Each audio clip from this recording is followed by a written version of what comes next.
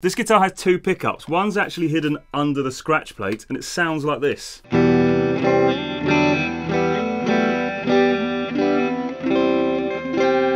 Quite often people have a guitar, they don't want it to look like it's got a neck pickup, so think Telecaster Esquires. This is the prototype for a limited edition run of Chapman ML2, so I didn't want it to look like it had been butchered. I actually contacted my friend Ben at Bare Knuckle Pickups for a bit of advice. Ben's advice was to choose a pickup with an output between 8 and 10k and with a ceramic magnet. You'd think I'd just go ahead and order a Bare Knuckle pickup and call it job done. The problem with this is the neck pickup is about 14mm away from the strings, and the bridge pickup is about 5mm away from the strings, so there's a huge difference in volume.